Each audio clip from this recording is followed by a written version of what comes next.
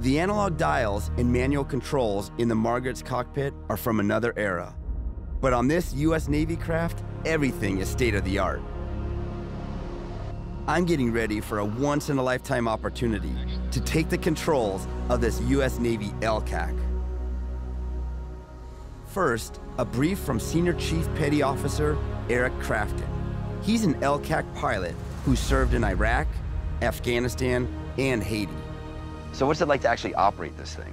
If you don't drive this craft, it's going to drive you. So Really? every slope, the wind, the waves, everything is a factor.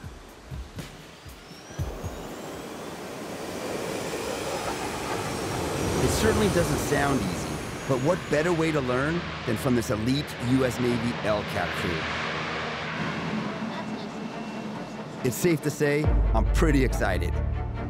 Oh, man. Welcome aboard, Con. All right. Let's do it. Oh, it's not every day you get to drive a $30 million hovercraft. Right now, the LCAC's floating on its hull. But as soon as I give the order, Engineer, bring us on cushion. All right, got you, Con. Bring on cushion. the lift fans kick in. The skirt inflates, and in less than 5 seconds, we're floating on a cushion of air. Bow thrusters forward. Bow thrusters are forward. As the engines rev up, the 120-ton craft begins to glide forward.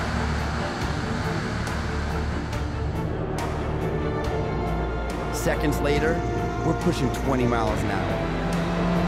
Then 30, 40, 50 miles an hour in a 120-ton craft, loaded with 6 Humvees and a dozen Marines. Incredible! Oh, it feels amazing.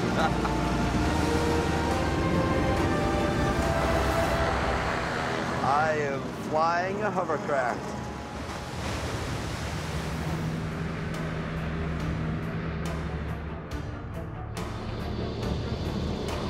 Wow. This is at least 3 times faster than a conventional cargo boat. No cushion. No cushion? Got you, Con. Hope you enjoyed it. Wow. Yeah, that was awesome. As soon as we kill the fans, the skirt deflates and the LCAC lowers onto its watertight hull.